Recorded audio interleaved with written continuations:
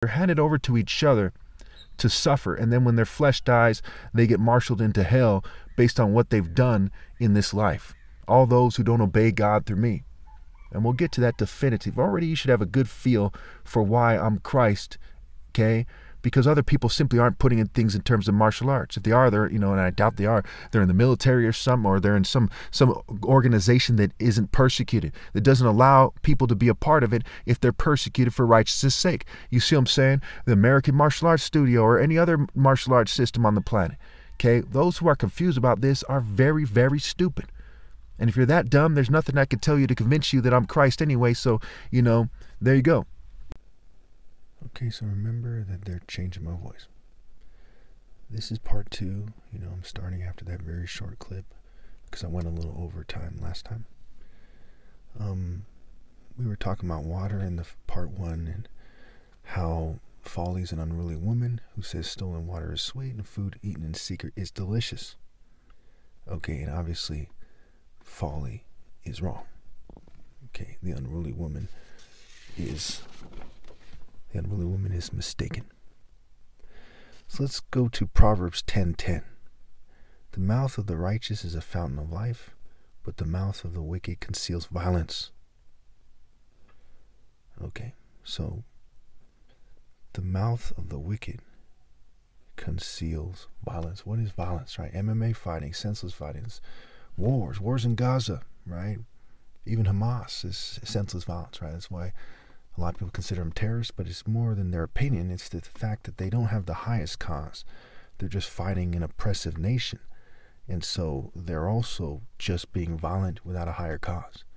So it's senseless violence, right? Meaning wisdom and judgment and sense, right? Justice and justification are words that are connected. You need to justify the violence, or you're just a wicked person whose actions conceal violence in various ways. You could be an MMA fighter, okay, and trying to be like a gentleman, but you make money from being violent and promoting violence, right? A UFC fighter, right? And that's stupid. The word UFC is even FUC scrambled, right? And that's it has to do with erotic desire. And of course they promote that as well, and God is love.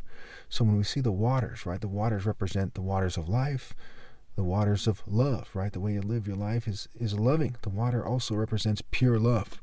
And nobody else has pure love. It's just me. Okay? We'll get to that in another video or so. So we go down to verse 20. It says, the tongue of the righteous is choice silver, but the heart of the wicked is of little value. So silver can represent insight. It's usually what it represents here. It represents insight. Okay, we know this from various scriptures.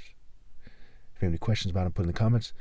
And so the actions of the righteous reflect insight, reflect the choicest insight. But the heart of the wicked doesn't allow it to be discerning. Okay, it's their callous heart, their unfeeling, their insensitive hearts. They're not insightful, they don't have sense, they're not discerning. And of course, even in Japanese martial arts, you see that the teacher is often called sensei, right? Sense-A, sense alpha, because they're trying to represent themselves, for better or worse, as someone having sense, right, to a higher degree. Which goes back to martial arts, right? Monotheistic Royal African Falcon martial arts is the true order of God. And those whose actions reflect that they're not pointing to that definitively and clearly. Like it says in the Bible, Christ says in the end he's going to speak plainly. They have hearts that are too selfish to do so, so they're of little value. So those who cheat me out of my right to lead, okay, are wicked for one reason or another, right? Wickedness comes with folly. It comes with being stupid. It comes with being selfish and reckless and so on and so forth. And not with the white man scale or the Jewish scale, but with a universal scale. For example, why do I say white and Jewish? Because, they're trying to pretend that they're chosen by God, right? With the Da Vinci Code, with the royal family of England and false idols, and with the Jewish people saying they're chosen in Israel, and part of their military propaganda is them pretending to be chosen by God. They act like they can do no wrong. A lot of Jews themselves have called them out on it, why they are doing perhaps a lesser version of the same thing, but they're also, in their own way, unless they're a non-religious Jew, but in the sense that too, in their own way, they're pretending that they're chosen. So I'm not going to, take shots at some homeless person who doesn't pretend he's homeless, say he's a homeless Hispanic person or something. Okay, I'm not going to correct them for no reason, but I am going to, aim the majority of my corrections where God would have me aim it at those people who are trying their hardest to cheat me as groups. Okay, many questions about collective guilt or complicity or being part and parcel, uniformity in guilt, uniformity in culture, cultural uniformity. Put in the comments. Okay. The lips of the righteous nourish. Okay, so we're going down to verse 21. It's actually the next verse after that. The lips of the righteous nourish many, but fools die for lack of sense. The lips of the righteous, the actions of the righteous. My actions actually are giving people some nourishment, even if they cheat me, because when they hear my words, they're hearing sense, and they feel a little bit better on some deep level, though they're still going to hell because they're not obeying God through me. So though my actions are nourishing many spiritually, right? Blessed are those who hunger and thirst for righteousness' sake, for theirs is the kingdom of heaven. They still die for lack of sense, because you have one teacher, that's me, the Messiah, and you didn't let me teach you. You didn't come in submission. Therefore, you're not truly being taught, because you lacked humility. We'll get to that in a later video. Verse 23, a fool finds pleasure in wicked schemes, but a person of understanding delights in wisdom. So some of you might ask, well, why are you bringing this up when we're talking about Proverbs 34? We're going to work our way toward Proverbs 34 with these scriptures, and you're going to see how it refers to, the ideas of the water and the wind and the cloak. Okay, and what it means to go up to heaven and come back down, right? So in Proverbs 8, for example, it says, wisdom calls out at the highest point by the city gates. Okay, so you have to ascend in the way of righteousness along the path of justice, right? Proverbs 8:20 tells us the path, right?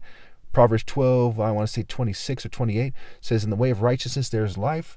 Along that path is immortality. So that's the way to go up to heaven and come back down. But only one has really done that, and that's me.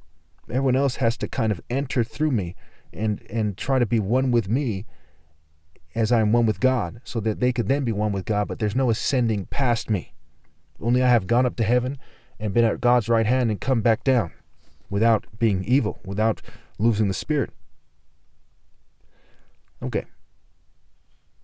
So a fool finds pleasure in wicked schemes, but a person of understanding delights in wisdom.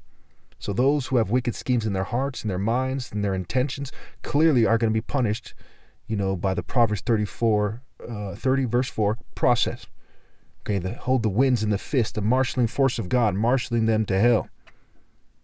Verse 24, what the wicked dread will overtake them, what the righteous desire will be granted. So like the wind is overtaking them, the water will overflow your hiding place. Isaiah 28:17, right? Hail will sweep away your refuge to lie, right? It will overtake you, right? And your refuge, and water will overflow your hiding place. It will overtake your hiding place. Instead of you overcoming the wickedness of the world, God's punishment will overcome you. Verse 25 also makes it clear that I'm right to put it this way. Listen very carefully. When the storm, the word used here is storm, when the storm has swept by, the wicked are gone, but the righteous will stand firm forever. So instead of you becoming one with Christ, when I hold the wind in my fists, okay, when I wrap up the waters in a cloak, you weren't righteous standing firm with me, so you're catching wreck by the essence of what those elements symbolize. Right? The clouds, the martial art force of God, a collection of righteousness, the storm clouds, right? Lightning and thunder, right? We see in Job, lightning in God's hands, and so on and so forth. Verse 26, as vinegar to the teeth and smoke to the eyes, so sluggards to those who send them. Now, vinegar, again, is a watery substance, right? You want to wash your teeth, wash the vinegar off your teeth if you eat something with vinegar in it, right? Brush it off your teeth, right? And you see the smoke, right? It's in the air, right? So the wind, right? Either you're getting hit by the smoke, the figurative smoke, okay? Or, you are standing firm with me and I'm controlling the wind, so I'm your refuge, right? God is in me, and if you come through me and I'm the gates to come to the essence of me and put your soul by mine, it has a refuge from the storm. Okay. Making it a little harder for me to speak, but bear with me. We're almost done with this video. All right. Verse 29. The way of the Lord is a refuge for the blameless, but it is the ruin of those who do evil. Right? The way of the Lord, right? The way. Exodus 15:3, the Lord is the warrior, the Lord is his name, right? Name, right? It's his warrior way, the root and offspring of David, right? David, the warrior king, right? And the bright and morning star.